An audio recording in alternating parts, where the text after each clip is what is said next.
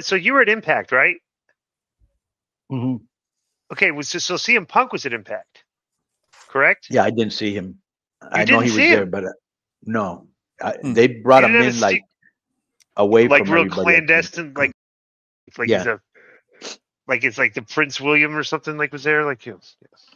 I don't know. I saw that guy that bit the Young Bucks, that Ace Steel guy. I've never Yeah, seen him Yeah, before, Ace right. Ace got a job there. Yeah. Did but you ask him what he happened? was no. I don't know him, Right, so I'm not gonna walk up to a stranger and go, "Yo, what happened?" But he was very low key, very very quiet, right. and and he was just doing his work, I guess. I really didn't. He said hi to me because I didn't know who he was, and he Yeah. goes, Right. "Hi, I'm Ace Steel," and I was like, "Oh, what's up? I'm Conan," but I don't, Let I me ask you never, a question. yeah, What percentage of the wrestlers come up and introduce themselves to you in the locker room?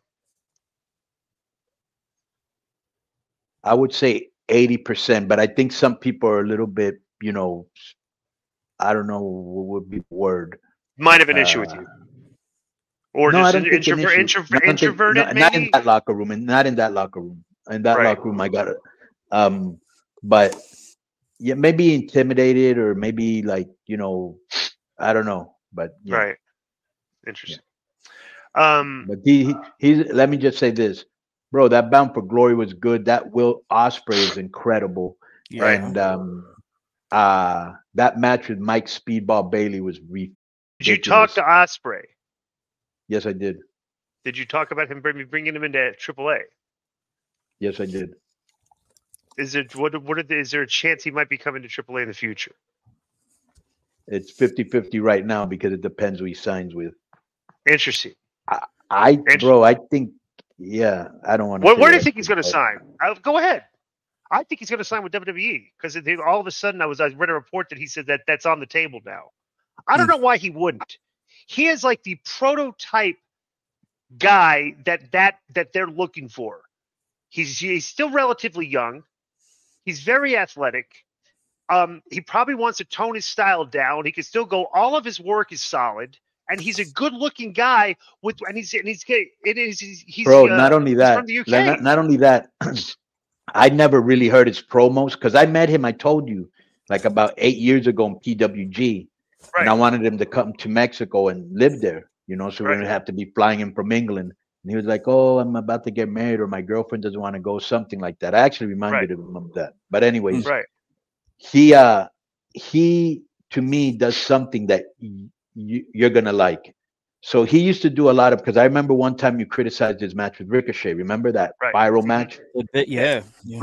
But what he did is he took all that lucha style, which a lot of times, if it's not well placed and can look choreographed, you know what I'm saying, or Right. maybe even corny in some things. Um, he made it all believable, and everything he does is logical and believable, bro. Right. He's on a whole nother level. Like, Right. I just think Yeah. you're true. The only thing he does that I'd oh, be let me tell critical you. of Let me is go ahead. he does too many things that hurt him.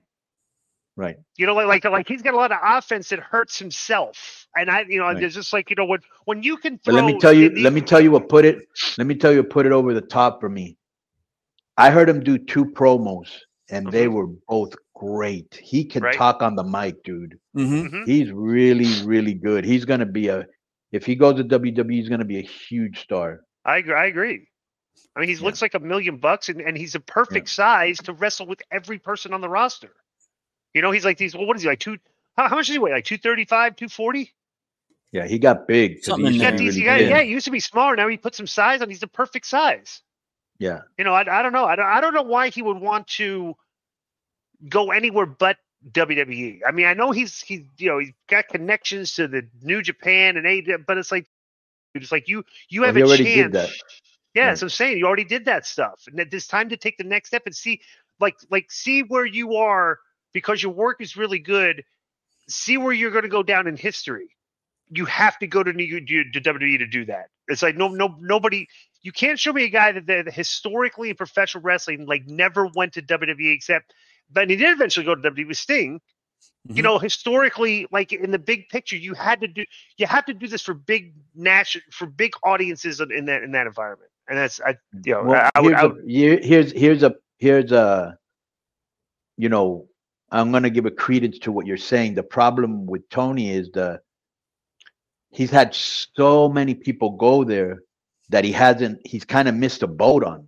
Yeah. You know, you're like, look at what do I want to do I want to go there and be another guy complaining and catering or trying to get 5 minutes in a show because they try and cram so much other stuff, even though they've gotten better because they got 3 shows now, right?